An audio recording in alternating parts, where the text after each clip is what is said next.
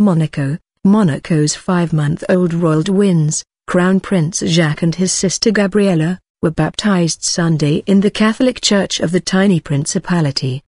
The babies did not protest as Archbishop Bernard Barsi bathed their heads in water.